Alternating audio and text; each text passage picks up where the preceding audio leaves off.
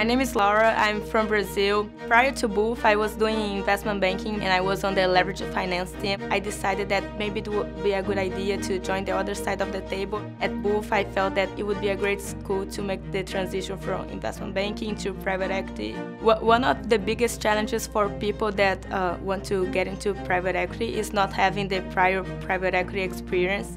And at Booth, we have the opportunity to join the private equity lab program, which is one of the courses that you have one part-time internship. So I applied to Equity International. I did my part-time internship there for 10 weeks and I got an offer to join them again for the summer. I had access to weekly meetings where the investment professionals discuss the opportunities they are seeking. So this is very valuable out-of-class knowledge. That's very important for career switchers because that's your first experience in the industry and that's when your doors are open.